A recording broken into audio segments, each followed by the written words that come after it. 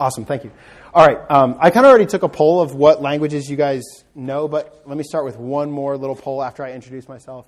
For those of you guys that don't know, my name is John McCord. I'm the headmaster of a school here in Greenville called Veritas Preparatory School. We are a university model school, which means that from kindergarten to fifth grade, the students come into school 2 days a week and then are homeschooled the other days a week. And then at sixth grade and then on up, they come in 3 days a week and then work at home those other days a week. So it's kind of this neat fusion. My background, actually, I taught for 8 years up in Chicago in a 5-day-a-week classical Christian school. And so that was my background. And then as I've gotten more and more into the UMS system, the university model system of schools, I've realized there's really an awesome, and y'all know this as homeschoolers, there's an awesome thing that happens when parents really understand what their kids are doing. Whether that's conversations at home or whether it's really just being able to be intentional about going out. I shared this already, but right now in science, natural philosophy, we're in astronomy. And so basically our astronomy lessons consist of, we teach them about a constellation, how to find it, what to look for up in the night sky. And then over the next 2 weeks, our students have to go out. They have to document the weather conditions when they went out, and they have to find and draw what they were able to see. And so, for example, when we learned Orion, some students on some nights were able to see more or less of the key stars in Orion. So the Belt, Betelgeuse, Rigel, and the Sword sheath. But depending on where you lived in Greenville, you maybe didn't see all of that because of light pollution or anything else. So we do a lot of observation-based, but also a lot of home-based thing, especially in science, art, and music, though we also do those in school. So that's just a little bit about me. Just a quick poll as far as Latin goes. On a scale of 0 being, I'm here because people told me that Latin's something that is good, and I know that Latin is spelled with 5 letters, and you capitalize the first one. You do capitalize the first one in case you... Anyway, so I'm a 0 up to 3. I read classics in college, or I've sat down and I can read Caesar at sight. How many of us are 0s in the room? Okay? That's a horrible thing to say. Who here is a 0? All right, show those hands, 0s. No, I'm just kidding. Maybe I should do it on a grading scale. That's better. Anyway, 1, like you've had a little bit. Okay. 2s, you're kind of mastered grammar, and then 3s, you can sit down and read by sight. Okay, awesome. This is an hour-long, really dedicated more to the 0-1. I hope if you're a 2 or a 3 and you're here, you'll still, glean some things. But really my goal is twofold. One is I want to talk about why you should learn Latin, or really what classical education is and how Latin fits into that structure. And then secondly, we're going to do all of 3rd grade and probably all of 4th grade Latin in a nutshell today. Okay?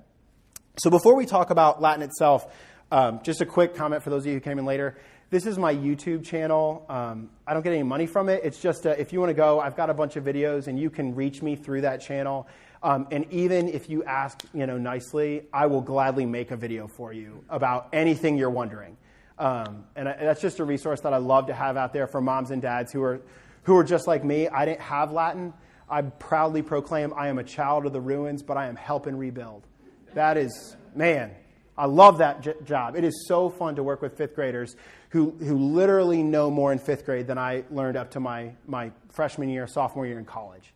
It's awesome. It is awesome to be part of the rebuilding. But I did not come there because I grew up in it. I came there after the fact. So first I want to talk about classical education. There are sheets when you come in.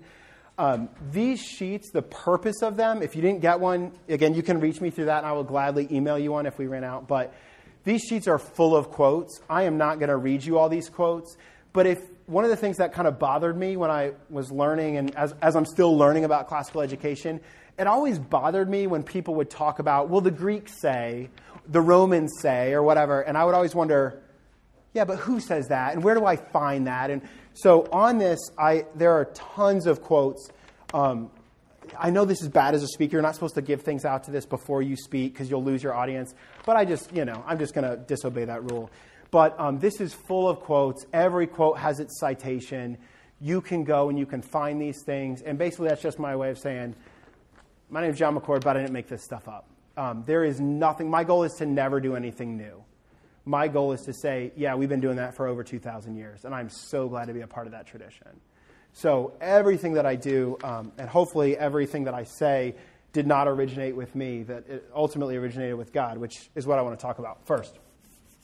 So classical education, I was at an education conference up in Chicago last year, right around this time, and one of the headmasters of probably the biggest and most popular Christian school in the area, he kind of pulled me aside and he said, John, let me get this straight. Here's kind of what I understand classical education to be about. And he said, all of us doing kind of modern Christian education, we're over here and we're trying to bust out the iPads and we're trying to get test scores up and we're kind of goal-oriented in that way. And he said, and then you guys in classical, you're talking about virtue and, desiring wisdom and wanting to have a love for beautiful things. And he's like, that's just wild to me. And I was like, yeah, that sounds about right. I mean, that's really what we do. And so for us, someone asked before we started, what's your schedule of the day? We start with 10 minutes of looking at a beautiful piece of art or listening to a piece of a symphony. First thing we do every day. That's not original to me. But that's our goal, is that we could be able to sit and reflect and develop our palate, so to speak. I am unabashedly a fan of Taco Bell, and I joke with that because I'll always say to my wife, I'm going to go get some fresh Mexican food. There's a little place, they make their own homemade salsa, and she's like, shut up, come on. And it's Taco Bell. That would be an undeveloped palate, right? But the issue is we all have undeveloped palates, especially in our society nowadays where I am the trump card, right? Well, I like it. I think it sounds good to me. And so what we do is, to start our day in classical tradition, is we want to draw them up to the things that are beautiful. We want them to feel like how you feel if you ever walk into a big, beautiful old cathedral. Do you know what I'm talking about? And you walk in and you have this moment where you go,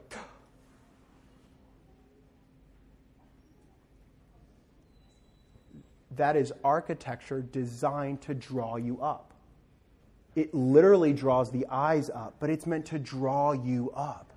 And that's what classical education believes at its core. We believe that we are made in God's image.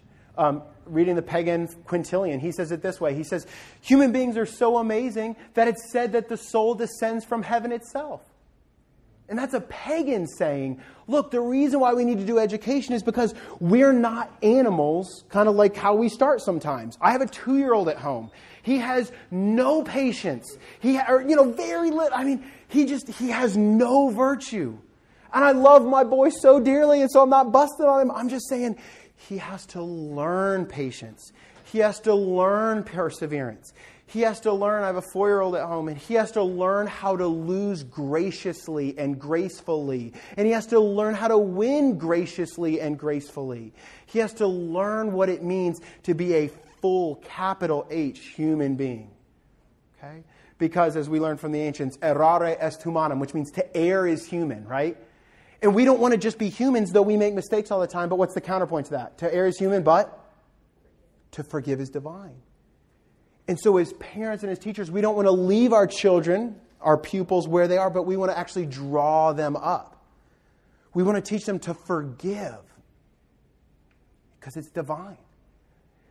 And so our goal, our telos, our aim, the finish line for us is to say, I want to be like the supreme divine example. And that's how we pick our curriculum. The question is, how could I raise up students who, in a nutshell, would be like Christ in the Christian tradition?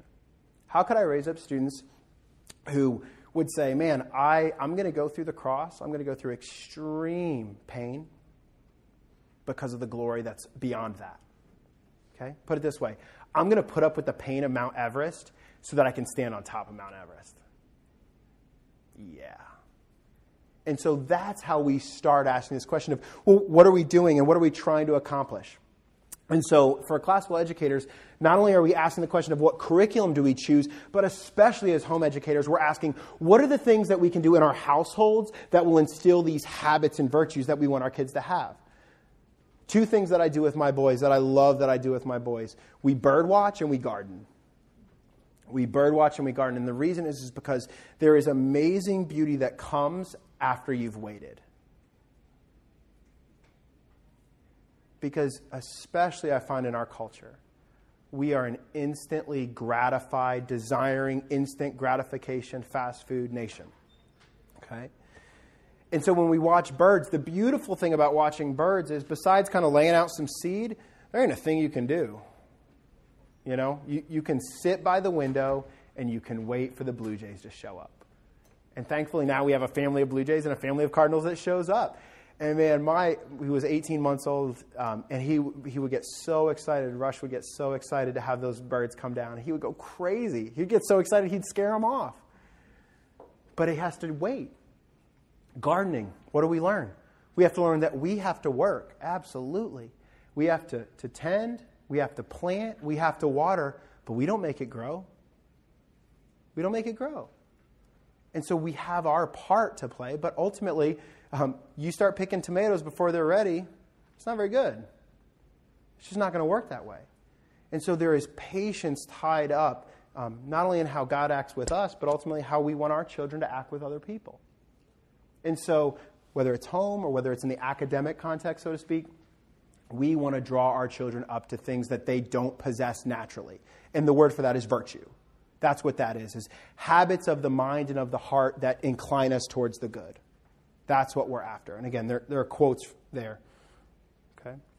And so the ancient answer kind of to this question of how do you instill virtue was this term you've heard called the liberal arts. The liberal arts. And I can't remember who it was this morning. Somebody quoted Dante, and it's a beautiful quote. If you heard it, oh my goodness. Oh, the quote is this, is after Dante's been led through purgatory by Vergil, Latin poet, he gets out and he's about to get out, and Vergil says to him, I crown and mitre you Lord of yourself. How do you master yourself? Louis XVI said it this way, any man who can master himself can master the world. Right? Or you could say it this way, the biggest problem probably with you is in your mirror. And I'm not saying that judgmentally at all, because I got a mirror. And I look at myself all the time in it. And so I know that's my problem. And so in the classical tradition, one of the things that they decided, what they figured out is we have to teach people to think rightly. We don't come out thinking rightly. If I let my 2-year-old eat food whenever he wanted, he would eat it raw and wriggling, and just as much as well cooked, because he just doesn't know what's best for him. And so in the classical tradition, we kind of divide that knowledge down, so to speak, or divide that training down into the verbal arts and the mathematical arts. The verbal arts, how to read a book, how to speak, how to write. And that discipline of how to read, how to write, that was called grammar. The Greek is grammatike, which gets translated into the Latin, and the Latin word is literatura. You can hear literature, right? Literatura. And so if you're going to learn your letters so that you can read your letters, grammar is what you study, so to speak. So if you look on your sheets, if you've got it, just one quick little quote here under what is grammar. I'll go to the second quote down, which is, this is from Clark and Jane. This is a book called The Liberal Arts, which is probably the best one-volume work on classical education that I've seen. There's no elevator pitch for classical education. This is as close to an elevator pitch as you're going to get. But that book is great. It's about 180 pages, I think. And here's their summary of what grammar is, although it's a negative summary. They say, the notion that the primary goal of studying classical languages is something other than the reading of classical texts would have been foreign to earlier generations. That is to say, if people say, well, why Latin? Here's my short answer. So that I can read Latin books. So that I can learn from the dead. So that I can read Virgil's words in Virgil's words. So that I can read Horace's words in Horace's words. And if you were at Chris Parent's talk this morning, are there other tools and benefits we get from Latin? Absolutely. It trains your mind like nothing else. Absolutely. It teaches you all of these virtues that are ultimately the goal of true education. But the reason specifically for learning Latin, or I would even say learning Spanish or German, is so that you can commune with the people who speak in that language. That's the goal. The goal of Latin is not to look smart. It's not a party trick. It's not about SAT scores. I'm going to try to step on everyone's toes. Here we go. It's not about SAT scores. It's not about any of those things. It's ultimately about what it does to your soul when you learn to be able to talk to dead men and women. It's awesome when fifth graders realize that they are learning things that have been learned and said and written for 2,000 years. That's big. That's big. That's Gothic architecture. That draws you up out of pop culture.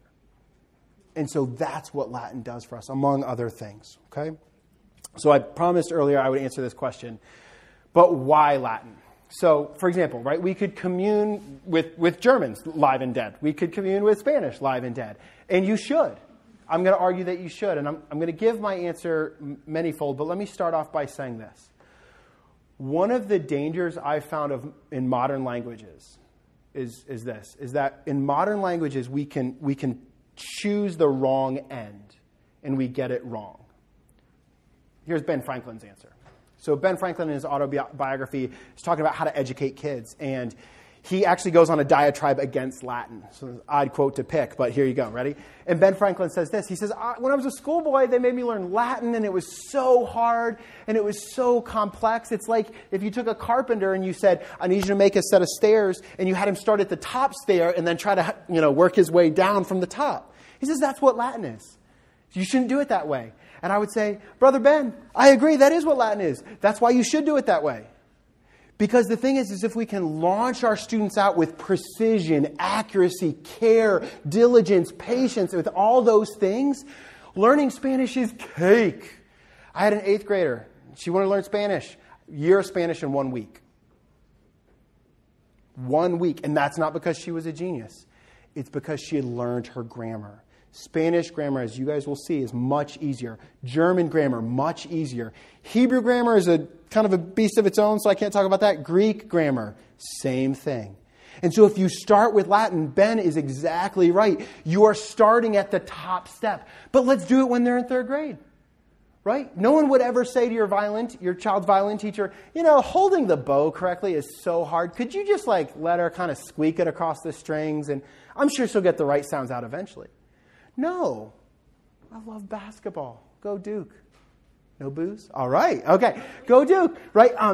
But you would never say to your child who's learning a sport, who cares if you're doing it the right way? Just kind of chuck the ball up at the basket, and I'm sure it'll work out eventually.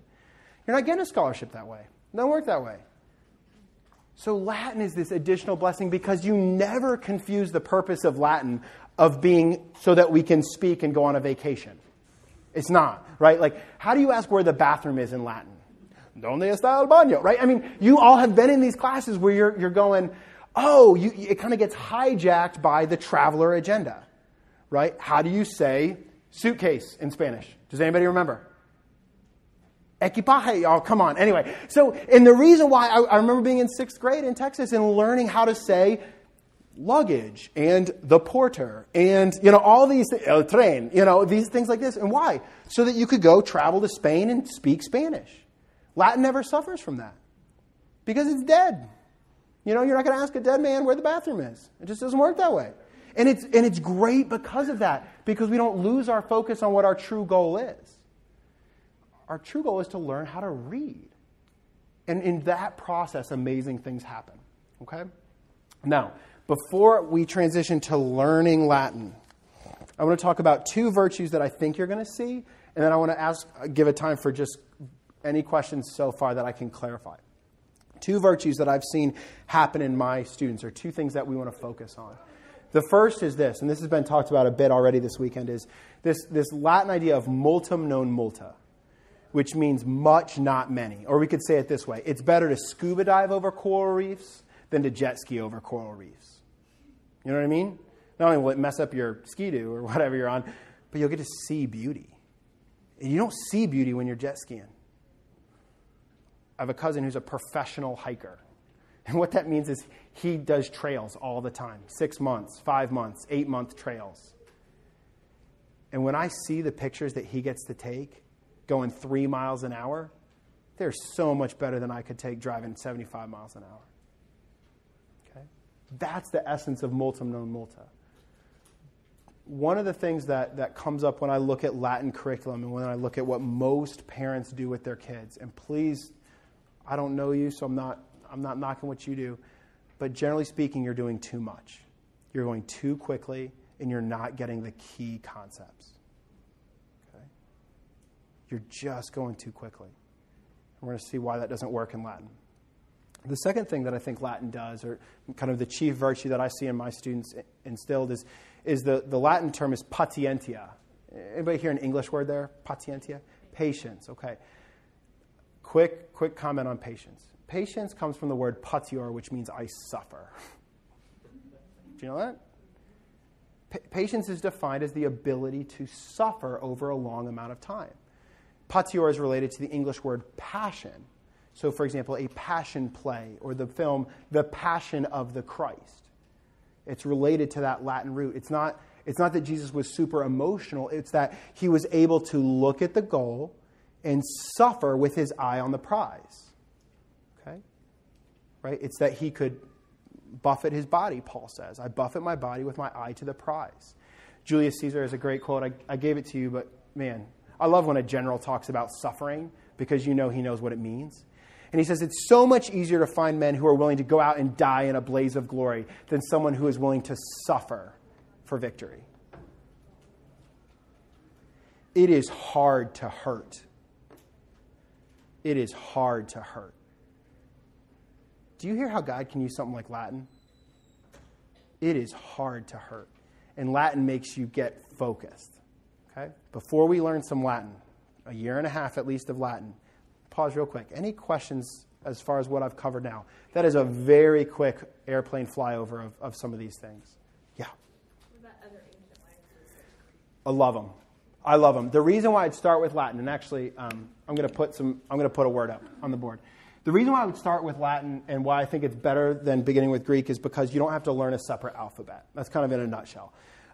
So real quick, we're gonna do Latin, and y'all are gonna learn some verbs. So I'm just gonna put this up now because we're gonna use it, and you've probably seen this, and this might even send you into fits of like hysteria. But if you learn Latin, you're gonna get pretty close to learning Greek. So I'll put the Greek equivalent up as well.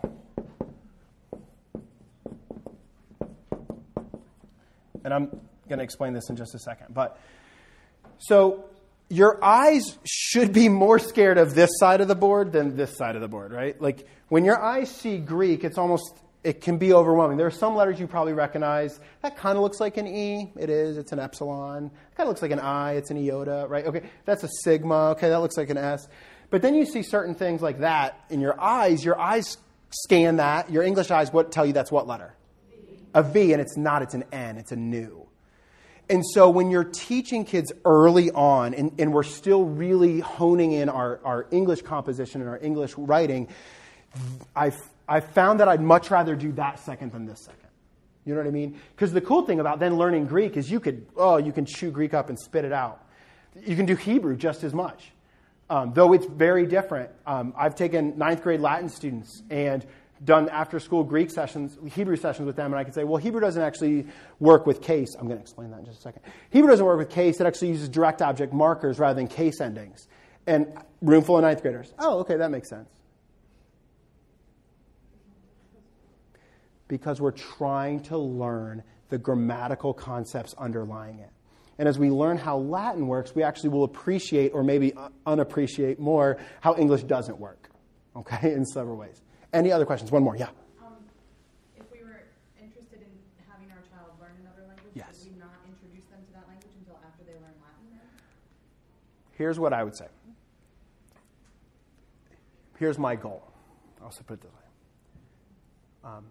My goal is to get as much of the heavy lifting of education in earlier, not because it's easier for the student, but because they're able to start delighting in things like we're going to do together. I'm going to make you all stand up and recite some things, so get ready for that. They can take a delight in this that if you didn't start this till later, they just wouldn't. And I'm not saying that college students like going into German class and doing some of these things, but if I train you how to do this, you at least see why it's necessary. So the reason why I start with Latin is because, as Ben Franklin said, it is the top of the stairs. That's why I start with it, is because I think I can get third graders to do it. So don't introduce another foreign language prior to that? I can tell you, I will not with my boys. Okay. That would be my answer to it. But maybe after they've done something like this, maybe I'd introduce them to Greek. If Levi, let's say, if he really wanted to do it, my 4-year-old, sure, we'll do it. But But we're going to focus on this, and I think it'll be enough. Okay, let me press on to Latin so that we can actually get through some things. Okay. Who can tell me what a verb is? What's a verb? Okay, that's only half a definition. Oh, an action word or state of being. Thank you. Okay, so we're going to start with verbs. The verbs are action words or states of being. Here we go. I need an example of a verb. Play. Good. I need an example of a verb. Talk. Good. I need an example of a verb. Awesome. Okay, so our first part of speech that we play with when we learn Latin or any language is we want to play with verbs because that's actually the stuff that's happening in any sentence, right? And so one thing that you can do with your kids as you're teaching them is take them on a walk and just say, what verbs do you see going on? So you walk around and you see the trees blowing, right? You can hear birds chirping. And you can hear and let them see all these things, right? Clouds moving. You can hear cars braking, whatever that is. Because verbs are the stuff going on all around us all the time. And that's our first part of speech. Now in English, this first concept is really hard to grasp as we move into Latin because English does not do what Latin and all other Romance languages do. Okay? It just doesn't do this. In Latin, what we have to do, and in Spanish and in German and on, what we do is we do a process called conjugating the verb. And conjugo literally means to yoke up. Okay? My dad was a preacher, and we had an ox yoke in our, he was also a farmer. And so we had an ox yoke in our garage. He still has it, even though they live downtown Chicago. And it's hanging up in his condo. But anyway, that's just my dad in a nutshell. And what we're doing when we conjugo, when we conjugate, is we're taking a stem and we're putting an ending on it. We're taking a stem and we're putting an ending on it. And by the way, if you want a little space, there is space on the back of your sheet for what we're going to do, as well as a glossary. It's right there on the bottom. Okay? So with a verb, what we need to do is we have to figure out, okay, who is my subject for this verb? Okay? And again, if you know Spanish, this is going to be easy for you because Spanish does this. Right? So you could say, for example, yo hablo inglés. Or I try to at least. Okay? In Latin, when we need our subject noun to be a first person singular, I, the ending of the verb will be O. If we have a second person singular, you, the ending will be S or S. If we have a third person, Caesar, Brutus, he, she, it, Mary Magdalene, whoever it is, the ending will be a T. Those are our singular endings.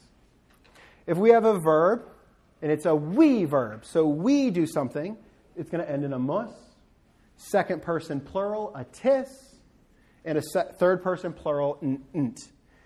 Now I need you all to put down your pencils and stand up. We need to do some recitation. Okay? I'm going to explain more. This is where the type A moms go, could you just explain that again?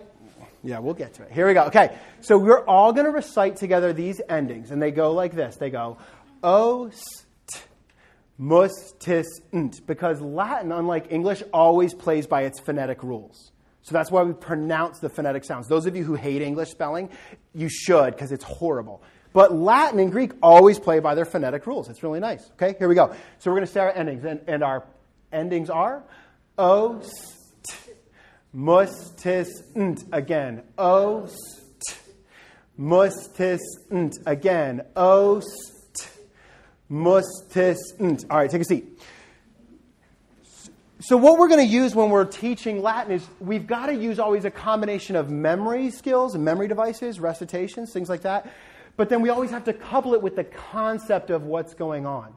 So at the bottom of the back of the sheet, I gave you 3 verbs, and I'm just going to pick, I don't remember which one it is, but I'm going to pick the verb creo, creare. Can anybody guess? I didn't give you the definition of that verb because this is where derivatives belong. Does anybody think you know an English word that uses that Latin stem? Create. Give me another one. What? It's no, but it could be nouns as it comes into English.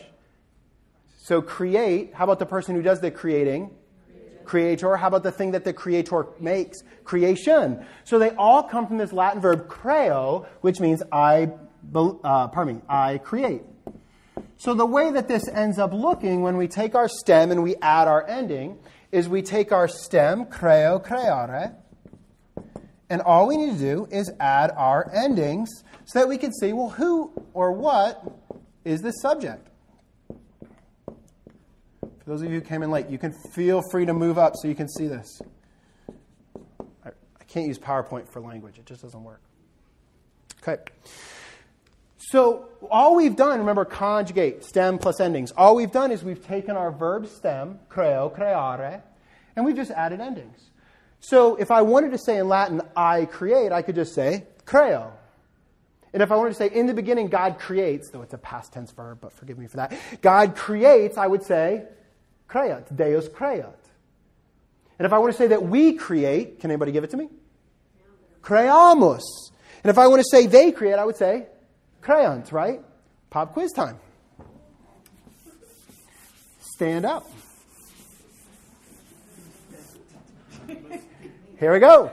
Let's say our active endings. They are ost, mustis, nt. Again, ost, mustis, nt. Sedete. Okay. So now we've got our endings, and you've kind of got a little bit of the concept. By the way, we're still in 3rd grade. Children of the Ruins. Right here. Okay. So we could start to play with it. Okay, let's grab another verb. I gave you also the verb porto, portare. What do you guys think porto means? Carry. I carry, right? It's portable. You can carry it. When you bring something in, you import it. When you send something out, when you move it across, you. Yeah. Okay. So we're going to grab porto, and here we go. I'm going to write a bunch of forms, and I need courage. Who will be a courageous volunteer? Remember how I said education is about virtue? Do you remember that? Here's courage. Come on up. Welcome. You're going to do fine. Have you ever learned Latin before? No, sir. I like it. Okay. What's going to happen is I'm going to point at a form, and I'm going to say it, just for the sake of audio people, and then I want you to try to translate it into English. And do you remember what the verb porto means? What's that root mean? It means I carry. Okay? So if we see the form portamos, what is that? We carry. How about if you see the word porto? I carry. And how about portas? You carry. Take a seat. Give him a hand. That's why you teach, right there. Man, that's awesome. Okay, so what we do is we take a stem and we add an ending. And when we add that ending, we change the meaning of the subject, right? Or we change the subject of the verb. Okay, he was not a plant. I swear to you that. I told my students they were not allowed to come to this session. Okay, so that's how verbs work in Latin. Okay, this is not how verbs work in English. Ready? I swim, you swim, he swims, we swim, y'all swim, they swim. How do verbs conjugate in English? You add an S randomly in the third person singular. Okay, that's a great rule. But how about I am? I am, you, are, we, he, we, y'all, they. So sometimes the second person singular also doubles as the first, second, and third person plural. Just tuck that note away in your mind. No! Latin does not work that way. Latin is the Romans, baby. The Romans build aqueducts from aqua aquae, meaning water, and duco ducere, I lead. So aqueducts literally lead water. Anyway, they built aqueducts and they last 2,000 years, and their grammatical structures last 2,000 years. These babies, you can open up a Bible and you can see mus at the end of a verb, and just from today you can go, it's a we verb. It's a we is the subject of that verb. Ah! It's that easy. So that's basically about a quarter to half of our third grade year playing with those verbs. Why? Because that's a whole part of speech. I don't have to go fast. I can go slowly. Verbs. Verbs conjugate based on their subject. So we could say, if we're talking about parts of speech relationships, verbs and subject nouns are intimately related, right? And you try to do this with your students when you're teaching them to write, right? Well, you can't have that form of the verb because the subject is this, and your student's looking at you like, what are you talking about? Sometimes I change the verb and sometimes I don't. Latin helps us learn English. By learning the foreign, we learn the native. It's amazing. So that my third graders, I can say, oh, check your subject-verb agreement. And I know it's their Latin part of their brain that's kicking in. And they're going, oh, that's right. Okay. I've got a third-person singular verb. Okay. Another thing, though, that Latin does that's different than English is not only do verbs change, but nouns change. Okay? So verbs change based on their subject. Nouns change based on their job. Okay? Nouns change based on their job, which means what is that noun doing in the sentence? Okay? This is given to me by a student. When I lived in Israel, my roommate and I got really bored one night, and so we made superhero animals to take to Hebrew class the next day. And so one year I gave my students a challenge. If they wanted to create a superhero animal, they could do that. This is Super Bunny. And Super Bunny would be a noun, right? Be a proper noun. And I could use Super Bunny in any number of ways in a sentence. For example, I could say, Super Bunny is white. Subject noun. I could say, Super Bunny wears a cape. Subject noun. I could say, John throws Super Bunny. What's Super Bunny doing there? Direct object. John catches Super Bunny. What's Super Bunny doing there? Direct object. And I will throw this around my classroom. Because I need you to realize we're playing with things. Nouns are things. Nouns are people. They're things you see, touch, taste, smell. Right? That is what a noun is. And so for our third grade year, the only other thing we work on in all of third grade is I have to get you to understand how nouns work in Latin. And here's how nouns work in Latin. Subject nouns look a certain way. Direct object nouns look a certain way. And we have really fancy, big words that are just so, oh my word, all these syllables. And I do this with my third graders even. Oh, these syllables, what am I going to do with these things? But when a noun is going to be our subject noun, we call it putting it in the nominative case. I need you guys to say nominative. Good. Say nominative again. Nominative. Good. So in Latin, our subject noun goes into the nominative case. Okay? Our direct object noun goes into the accusative case. Say accusative. Say accusative. Good. So the direct object is going to go into the accusative. And if you ever want to think of, well, how can I remember those fancy names? You could think of, if somebody was accusing you of something, right, they'd point directly at you. It was you who drank my sweet tea, wasn't it? They're going to accuse you. And so the accusative points directly. It points right at the direct object. Okay? So, and those are really just fancy ways of saying, here's the special hat that noun puts on. Okay? What outfit does Batman wear? I don't do this by myself. It's not how I teach. What outfit does Batman wear? Does he wear Superman's outfit? He wears Batman's outfit, right? What outfit does Superman wear? Superman's outfit, right? Okay, and that's how it should be. That's the way it works. Nouns are going to have to put on different outfits depending on what they're doing in the sentence. And they have to play by their own rules. And so I've given you a couple nouns there on the sheet. I'm going to start with the noun aqua, aquae. I'm going to give you some endings.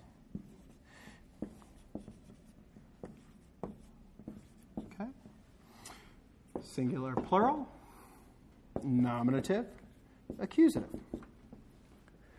So what this little chart tells me is if I have a noun like aqua, aquae, or I also gave you puella, puellae, and I gave you femina, feminae. By the way, do you all notice the pattern? Do you observe the pattern in those nouns? What do you notice? No, not singular, plural. Sorry, that's not right. Sorry. I get really excited about that mistake because that's a very common mistake. What do you notice about those two forms? Anybody notice a pattern? What pattern? Listen to it. Femina, feminae. Puella, puellae. Aqua, aquae. What do you hear? Don't overcomplicate it. What does every one of those words have in common? Thank you. I. When I hear a noun, and I see a noun that has those first two forms are I know that I have a noun that fits what's called the first declension, or the first pattern. Okay? And when I teach my third graders, I use those words interchangeably. It's a first pattern, first declension. And declension just means that's how you change it. You change it according to its pattern, okay? And the whole first declension, which I do not give to third graders, I don't give it until fifth grade, goes like this. It goes I, arum, is, as, is, I. Okay? Why don't I give that to third graders, do you think? Isn't that overwhelming? That would be multa right there. I don't give it to my kids. I don't give it to third graders and fourth graders. I don't do it. I refuse to do it. If I can get you to understand this idea that nouns change based on what they're doing in the sentence with just 2 examples, I'm not going to throw 6 at you. I don't do that, and I highly recommend you don't do that. Because otherwise you start juggling, and we could juggle 1 ball, all right? And we can kind of even juggle 2 balls. But by the time you get to 6 balls, hi-yo, and that feels overwhelming to me, and that feels overwhelming to y'all, and you better believe it feels overwhelming to your third grader and your fourth grader. Okay? So the way Latin works then is it changes these endings depending on what the noun is doing in its sentence, in its context. Okay? So a subject noun, if it's a singular subject noun, it works like this. My subject noun is going to end in just a plain old A.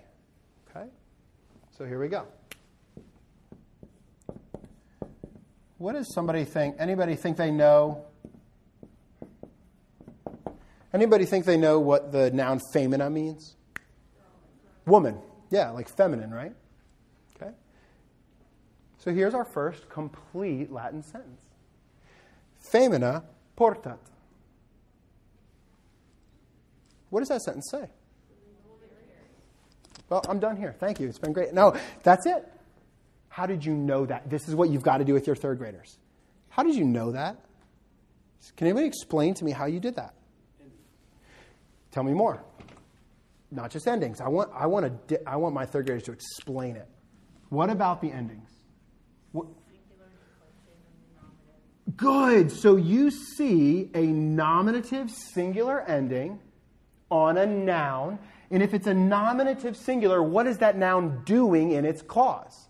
It's the subject noun. So grab your Shirley grammar or whatever grammar text you use and have your students label the sentence. If it's a nominative singular ending, then I know nominative subject noun. Nominative subject noun. Boom.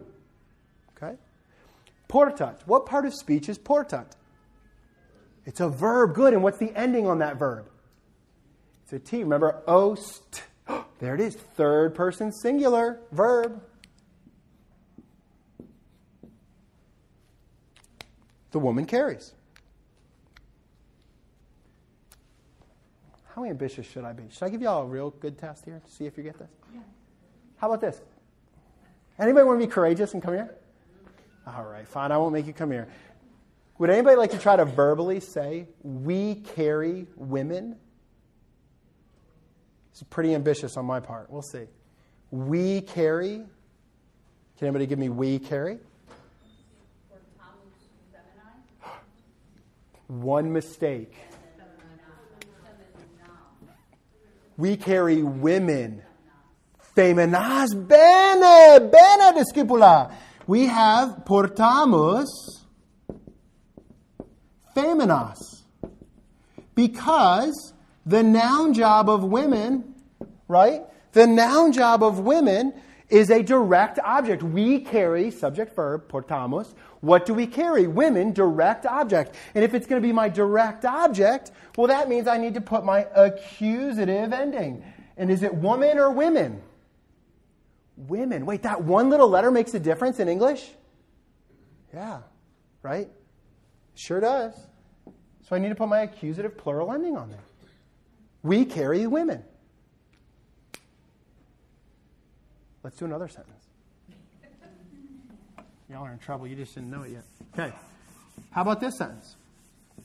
The girls carry water. I want to take 30 seconds. Everybody write down that sentence. The girls carry water. And I want you to label it with whatever system you guys use at home. The girls carry water. The girls carry water. So take a second. Always start with your verb. That's what my Greek teacher told me. Always start with the verb. What's the verb in this sentence? Carry. Good. Now we go to our subject noun. Who carries? Girls. Good. So there's my subject noun. What do the girls carry? Water. Direct object. So here we go. Now we need to... That was just our English brain, right? Those of y'all who teach grammar program, that's just English, right? Subject noun, verb, transitive, direct object. Sound good? Engage your Latin eyes. Here we go. If I have a subject noun, girls, what case in number is that going to be? Nominative plural. Because my subject noun goes into the nominative, and of course girls is plural, not singular. How about water? It's a direct object. As a direct object, what case and number is water going to be? Accusative, singular or plural? Water. Singular. Good. And our verb. That's the last thing we've got to label here. The verb is in an intimate relationship with? The subject noun. Good. So we have to look at our subject noun, girls, and carry. What person and number then is that verb going to be? Girls carry. Girls. Third person, singular or plural? Let's label it. The reason why we label in a nutshell is because it forces us to slow down and think fully through it. Make your third and fourth and fifth graders copy, label, and now translate. Our problem is not that we do too little. Our problem is that we do too much. 5 sentences done like this is better than 20 sloppy, junked up there sentences. Okay? What is the form of girls? I gave you that. It's poella, poelli. What is the form of girls in the nominative plural? Poelli. Good. What is the form of our verb carry in the third person plural? Portant. Lovely. Osmostism. There it is. What is the form of our noun water in the accusative singular? Aquam.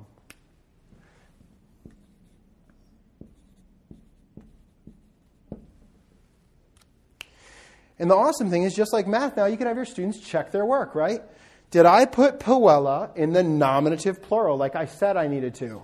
Yes. Did I put my verb in the third person plural like I said I needed to? Yes.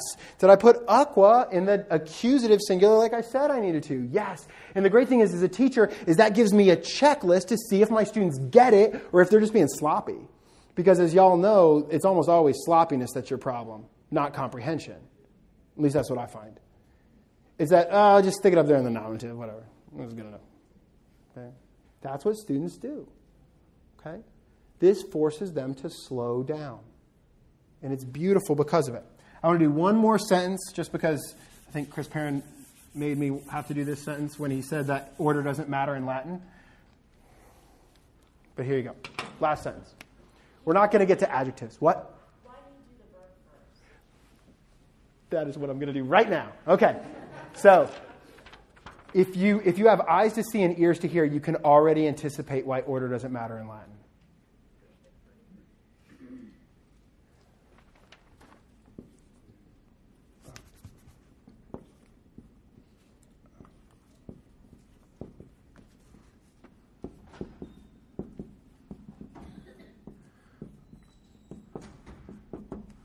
Aquas femina portat. Aquas femina portat. Copy, label, translate. Aquas femina portat. We always start with our verb. What's our verb? Portat. Good. What person and number is portat? Third singular. Ost. There it is. Now here's the logic puzzle part of it. Ready? If I have a verb that ends in T, am I looking for a plural subject or a singular subject? Singular. Do you see how it can teach your eyes what to look for? We get to be detectives. I tell my students we get to play Batman, man. Look for clues. Be the master detective. Sherlock Holmes. What's our subject noun in the nominative singular? Femina. There it is. Nominative, singular, subject, noun.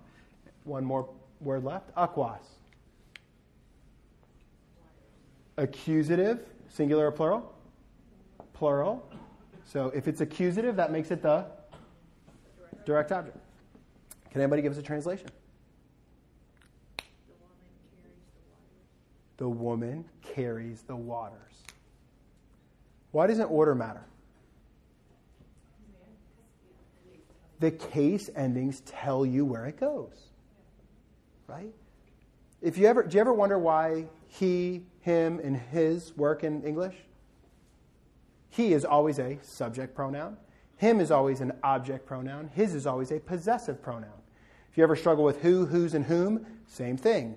Who is always a subject relative pronoun. Whose is always a possessive relative pronoun. Whom is always an objective relative pronoun. That's how it works. If this was my 5-hour version of the seminar, we could get into that. Okay? That's third grade Latin. That's it. That's all we do in third grade. Last thing comment I'll make, and then we'll take questions. Do you see how much harder this is and how much more careful you have to be with this than with your third graders' math problems? You see what I'm talking about? Okay. Math problems in third grade, fourth grade, fifth grade, they're maybe 1-step or 2-step problems, right? Once you get into order of operations, let's say you have 5 minus 3 minus 1. Oh, I have to do the parentheses and then I have to do outside the parentheses. Okay. Ready? 1, 2, 3, 4, 5, 6, 7, 8, 9, plus my 3 vocab terms. That's a 12-step problem. 12 steps. That's why it's fun. Okay? It's why nobody hangs out on easy Sudoku mode when they're good at Sudoku. You know what I mean? You're like, man, I want to get up to expert. I want to get the best. I want to be... Nobody likes just whooping easy things. But if you can teach your kids to desire the payoff, now we're talking virtue. To suffer through the copy, label, translate for the payoff. And then once they get older and you start to sit in front of 2,000-year-old texts with 8th graders, that just blows all that other pop nonsense out of their ears, man. Because you get to sit in front of something older and bigger and better than just you yourself. And that's why Latin is better to start with than other languages. Okay? All right. Any questions? Yeah. Come to Columbia. And then we're going to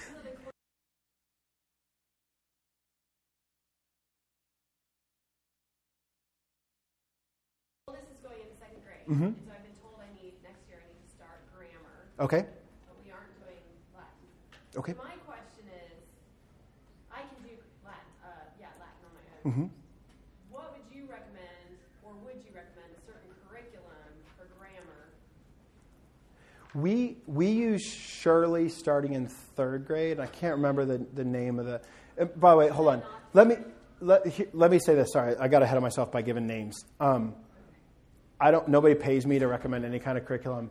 In a nutshell, what we need our kids to be able to do is know their parts of speech and identify them in context.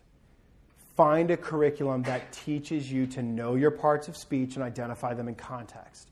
Because though I forgot to do this, we didn't talk about nouns. Remember how I made you define verbs? And I forgot to make you define nouns? Okay? But if I can get students in 3rd grade, 4th grade, 5th grade, who know their parts of speech rock solid, now we can start to play in other languages. So any curriculum, my kind of sine qua non of that without which it does not work, of curriculum is parts of speech in context. Labeling, diagramming, whatever it is that makes them look at words carefully.